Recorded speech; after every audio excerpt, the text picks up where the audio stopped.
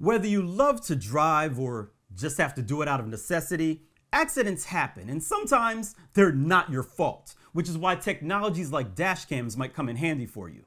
Here at AutoAcademics, we drive cars all the time, and so when Masigo reached out to us to sponsor a video on their latest dash cam, we were more than happy to partner with them. They sent us their A330D model, and that's what we're going to take a look at today. Now, if at the end of this video you'd like to purchase one, they're available on Amazon for $250.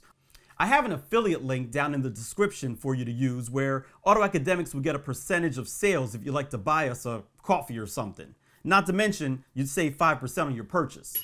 So, let's get started. All right. Now, when I first open up the box, I've got a SanDisk Ultra 32 gig SD card, which is pretty nice. You know, SanDisk is a reputable brand, and I'm not positive if they all come with a memory card inside the box, but my review unit definitely came with one, so that's a nice feature to have, so I don't have to worry about sourcing one of those myself.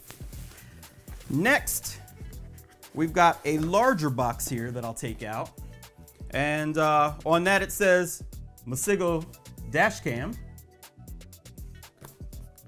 So let's open that up and see what we're working with here. All right, first we have one of the mounts, one of the adhesive, or the adhesive mount. We have power cable. And then we have, I assume this is the unit itself, as well as the user manual for the product. Inside of this little packet, there's also another adhesive patch. Put this to the side. Let's open up this box here.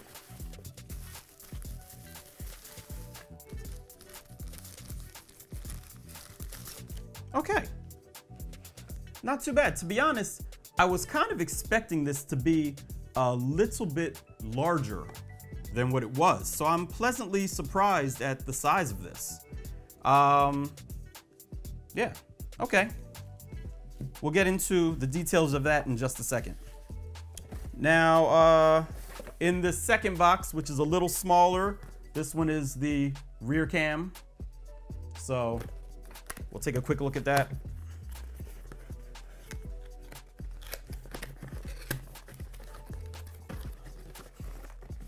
All right, right on top, this box is actually fairly light.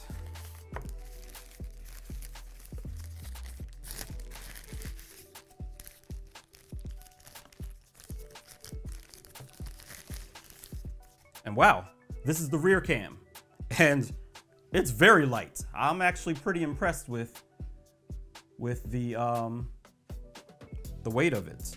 It has an adhesive patch on the back there, or adhesive pad on the back. It looks like there's a USB-C connection there, and it says Masigo on the front, and we've got our lens there as well.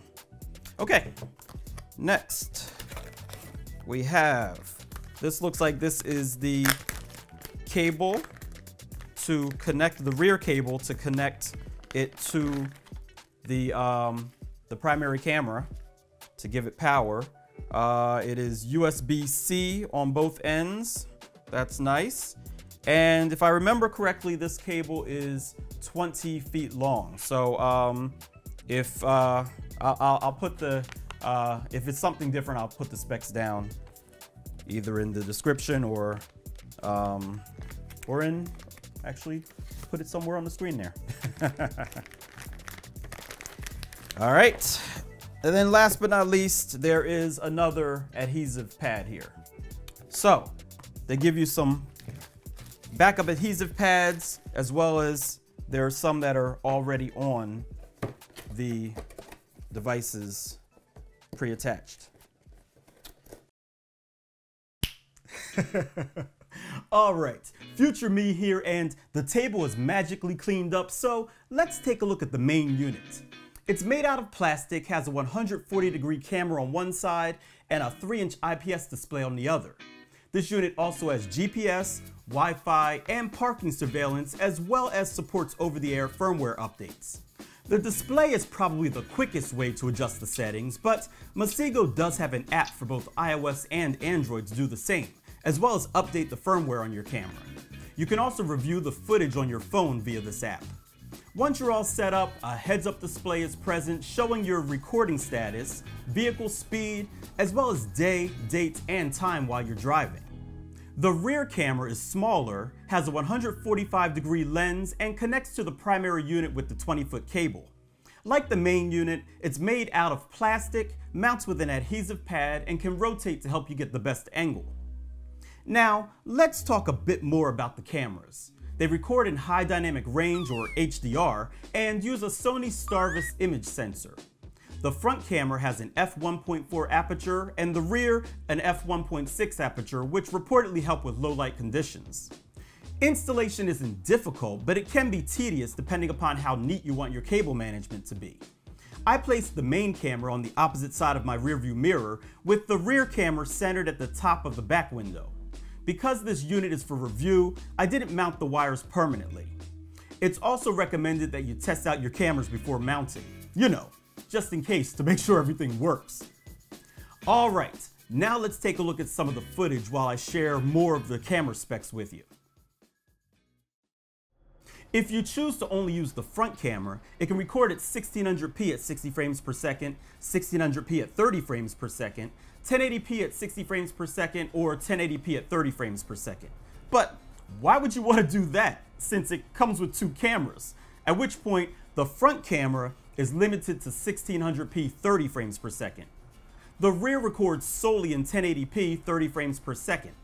All footage is saved to a Class 10 U3 or above rated micro SD card, and the unit can handle cards up to 512 gigabytes.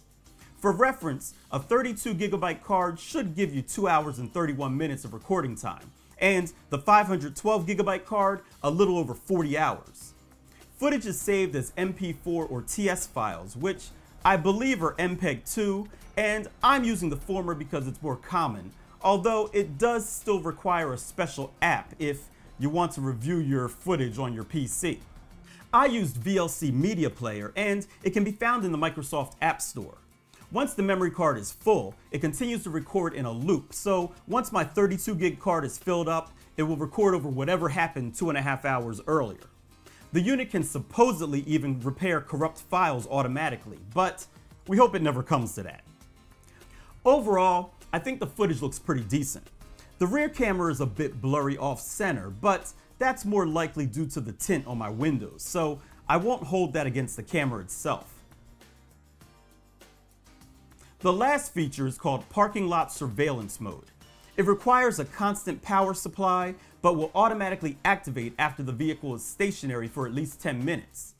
If an impact is detected by the built-in G sensor, both the front and rear cameras will automatically start recording and lock the first clip so that it will not be overwritten by continuous recording. If I were to throw a few things on my wish list, I wish that the cable to the rear camera was thinner.